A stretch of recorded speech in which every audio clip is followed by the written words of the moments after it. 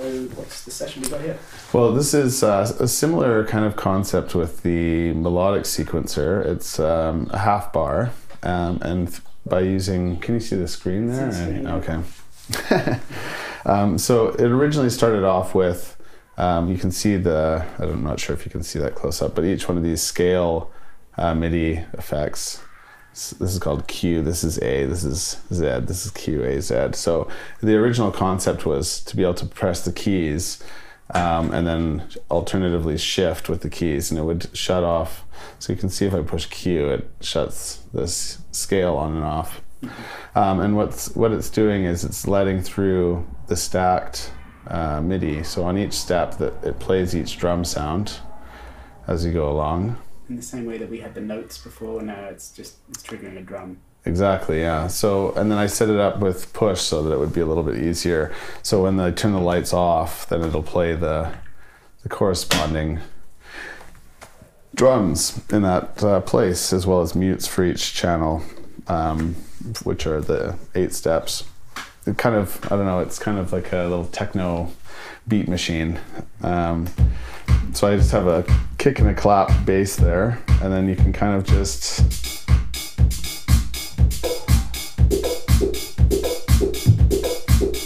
make little grooves.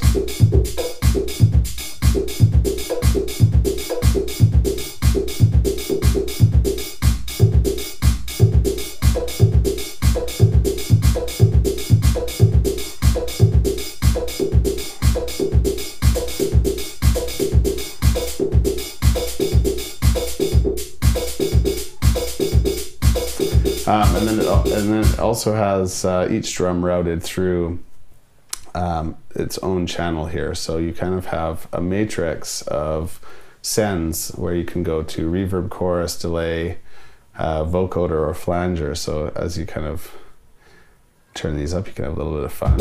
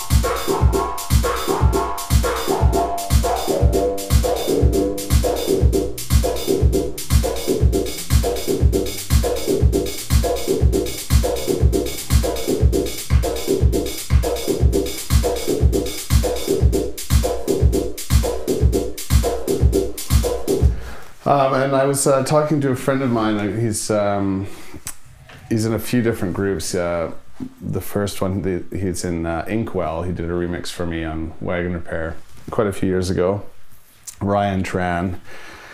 He said that he didn't like how rigid the step sequencers were. So I decided that I would add some shuffle. So then each second step is moved over gradually as you go down. See, there's different amounts of shuffle. So you get a nice kind of like housey kind of vibe, swing.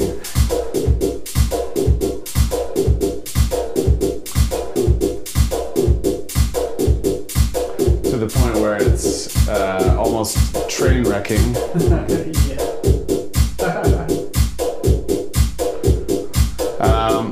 And then he said, well, that's all fine, but you still have this rigid swing. So, you know, everything is swung in a very natural way. So now you can have this swing at different amounts. So this one here will be swung the most. This is swung about halfway, and that one's swung not at all. So you can get these very non-traditional swinging.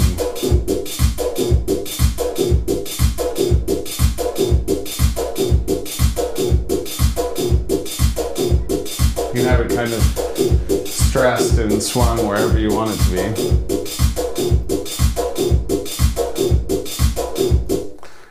And he said, still, again, that's fine, but they're still stuck there.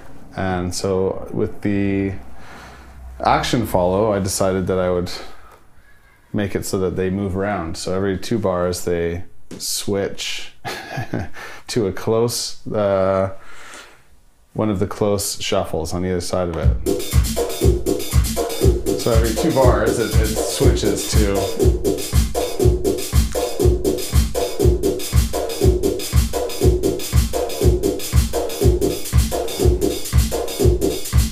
I guess the one thing that's good about that is to have the kick and the snare still straight. Otherwise it starts getting really messy. This thing is amazing. This has changed my life. Instead of gone from the clicking every note into being able to sequence it with this. Everyone who uses Ableton should get one, I think. When I'm in the studio with my brother, we have an Ableton project open with all the MIDI routed so that we can control all of his equipment. And I sit there and I sequence everything from the push. And I don't look at the computer. It's very rare that I need to look up at the computer to change something. And it's always so deep in a menu that I would never want that to be buried somewhere in the controller anyway. It would just make it way too complicated. It's just enough. It's the perfect kind of balance of complex and simplicity. So you can just get your ideas out very quickly. Yeah, I don't work for Ableton.